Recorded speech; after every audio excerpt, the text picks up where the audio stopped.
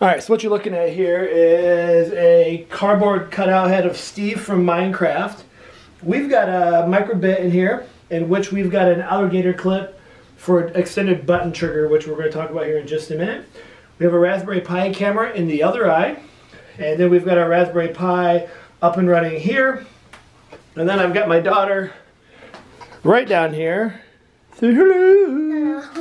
And so what we're going to be doing here is showing you our latest creation.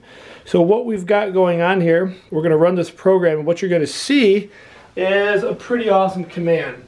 So we are going to go ahead and run this program. And what you will see happen, it says, when ready for awesome, press the microbit button.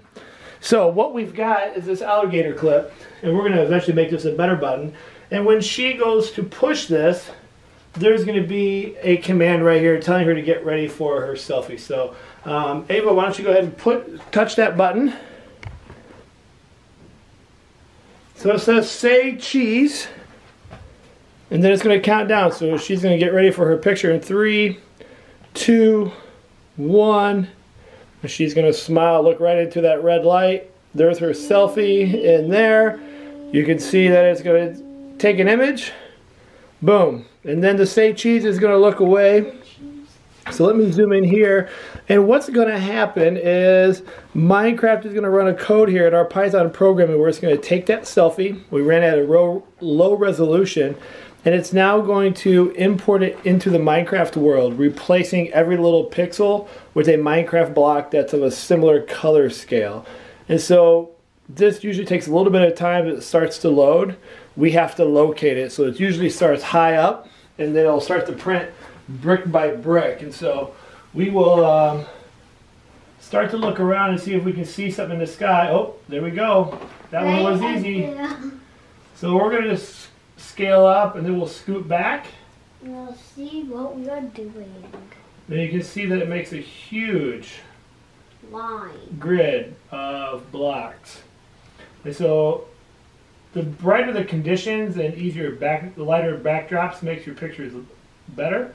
But we'll definitely be able to see how this develops here. So we'll go ahead and watch this and see if we can get a good image. Oh, I think that's like my head, I guess.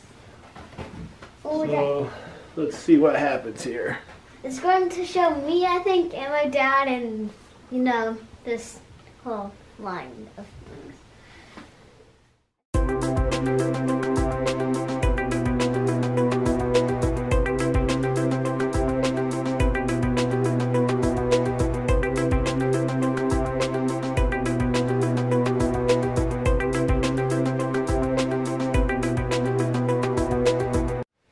And there you have it, pixelated selfie from Minecraft Steve's head. That's good, by the way. Using a microbit and Raspberry Pi. This is just the tip of the iceberg of things that we can do with Python coding, Minecraft, and a little bit of creativity with the microbit.